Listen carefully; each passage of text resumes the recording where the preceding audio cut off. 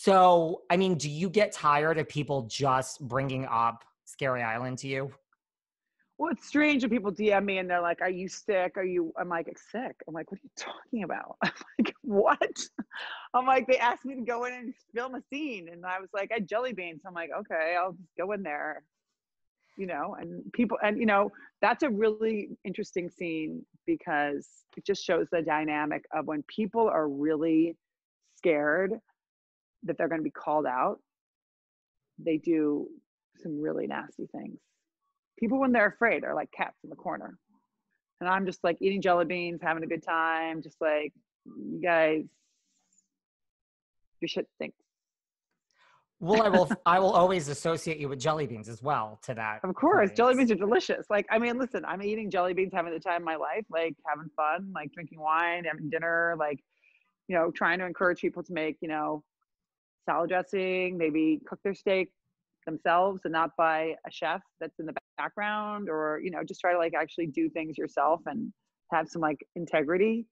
But people are going to do what they're going to do, and they're people have their own, everyone's going to have their eye on the prize. And I just don't think like that. I don't like need to like I don't need to make other people feel bad so I feel better.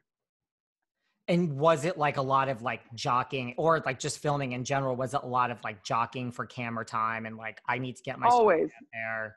Always. And like, I didn't have a story because they didn't want me to have a story. It was like I filmed 6 days a week. I was the minute that they got me on Housewives, I filmed 6 days a week, all the time. And they didn't want my story. They didn't want, to hear about my kids. And you have to remember too, and this isn't against Bravo, but being a single parent in 2008 was not sexy. And people were not talking about being a single parent. People were not talking about being out there and single and raising two young kids. Like, that was not cool. We just come off a financial crisis. People are freaking out about, if they're going to pay their mortgages, and they wanted to hear from a woman that looks like me talking about raising their kids by themselves, and how, and my hardship. It's a joke, right?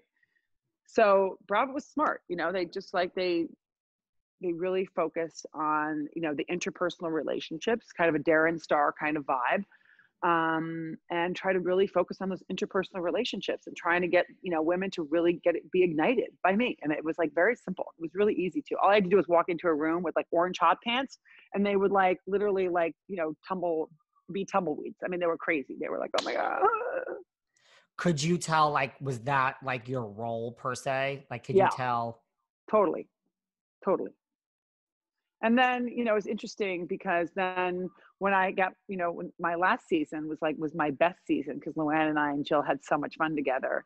And because there wasn't an elephant in the room. It was just good news, good time.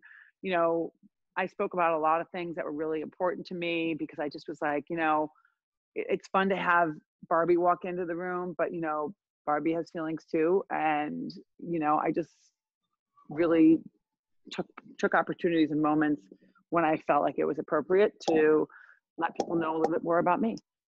Did you feel like that season was just so much different? Like a weight has been lifted because Bethany wasn't there?